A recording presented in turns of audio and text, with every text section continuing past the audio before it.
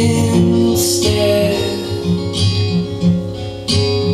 of running around and pulling on your threads and breaking yourself up.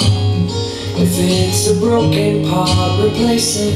If it's a broken arm, then brace it. If it's a broken heart, then face it.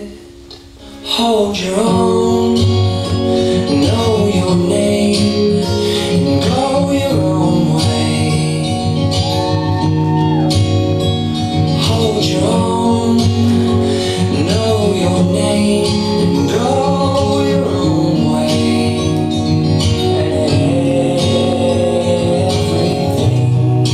And everything will be fine. Everything.